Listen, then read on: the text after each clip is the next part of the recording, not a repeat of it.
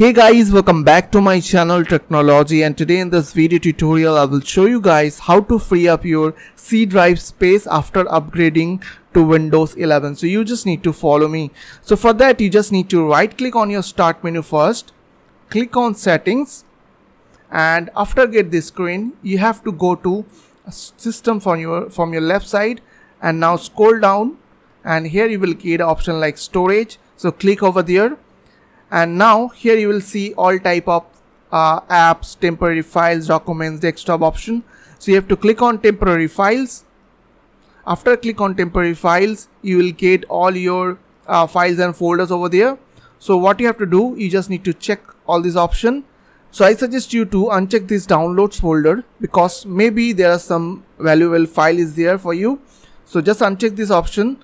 And after check all these options, if you'll select, I will select here recycle bin also.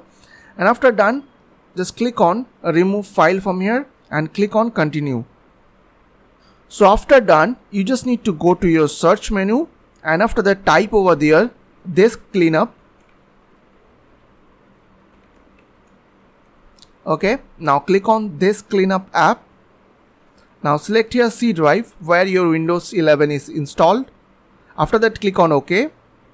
Now here you will get all type of files and folders. Okay, so I will select recycle bin, temporary files, and if you will see any type of previous Windows installation option over there, then you have to check that option, and after that you have to click on clean up system files. Once it is done, click on OK, and it will clean all your unwanted file from your system. So I hope this quick tutorial will really help for you, and please don't forget to click on the subscribe button, like button, and share button. And if you have any queries or question, then comments down below. I will see you guys on the next video. Till then, bye bye, take care.